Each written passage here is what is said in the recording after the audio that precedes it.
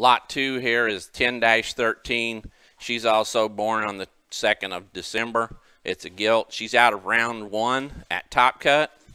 She's back on a Stay True sow that come from Chad Day that Geyers campaigned a couple years ago. And one of the next to the heaviest structured sow in our herd. She's really big boned and just done an awful job, good job for us. I would put this gilt really high on my list. She's one of my favorites, been one of the visitors' favorites. Really stout, bold, has a great look. She's got a lot of bone. I like this gilt a bunch.